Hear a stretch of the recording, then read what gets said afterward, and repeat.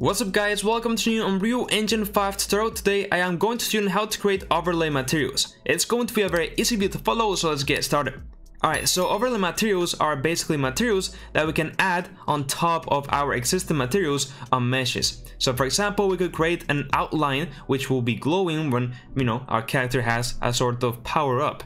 So in this case, what we need to do is just go ahead and right click and create a new material. Let's name this m_overlay, and what I want to do is basically add a sort of outline on top of this skeleton mesh that I have here in my level.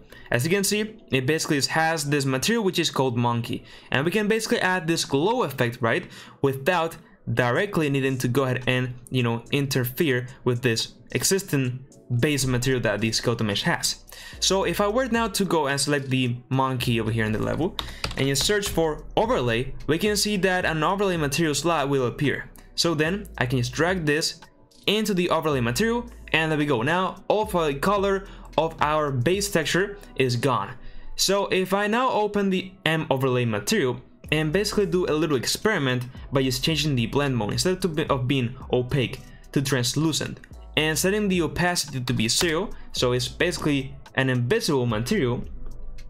As you can see, we go back to our base color. So as you can see, it's not replacing the material, it's basically adding on top. That's why it's called an overlay material.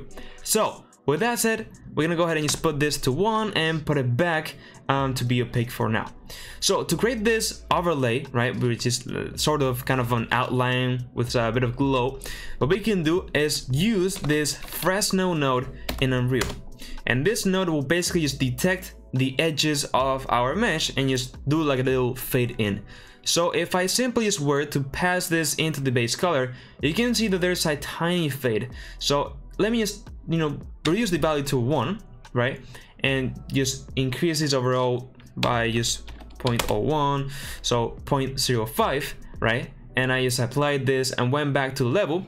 As you can see now, right, our monkey has this kind of outline, right, on just the borders of the mesh, right, and I mean it kind of looks a bit weird right now because it isn't very noticeable that it's in like an outline, right? It looks like it's also happening in the middle of the mesh itself, but it's actually happening on just the borders. But the transition takes so long, as you can see, that we can change and play around with the parameters to play with this. But leaving the parameters by default, right, what I want to do is basically just add on top of this basically existing base material, as I showed before, this glow. So what I can do is simply change back the blend mode to translucent, and instead of plugging this to the base color, just overall to the opacity. And now basically, as you can see, we have this Fresnel effect with our opacity. As you can see, it's very subtle. So what I can do is just change the base color to maybe be something as blue, right, maybe more bluish. There we go, right, I like that. And if you don't see this kind of drop down, this new 5.4, you can just hold the 3 key in your keyboard and then left click, and then you can go ahead and create the color and just plug this in, right? But in 5.4 we have this little values here, which is really nice. Alright, so now back into our levels. You can see now, because we added transparency and changed, most importantly, the color of this overlay, right, we have now this really cool glowing effect which is more visible.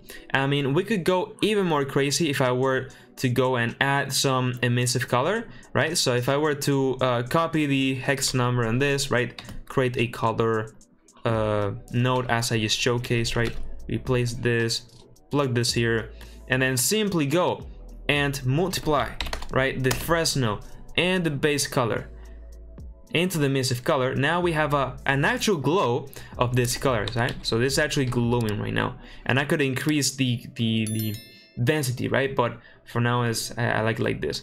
So maybe I could go and put this to be a bit more darker, right? So it's not so crazy of a glow.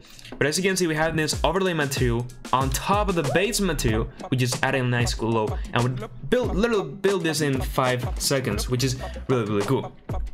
So that's it guys, I found this video helpful. I would really appreciate it if you like the video and subscribe to my channel. I have lots of Unreal Engine 5 videos and tutorials, so check them out. You can get the private files through Patreon YouTube members, so link in the description. Join my Discord server, follow me on my socials, and now yes, with all that said, bye bye.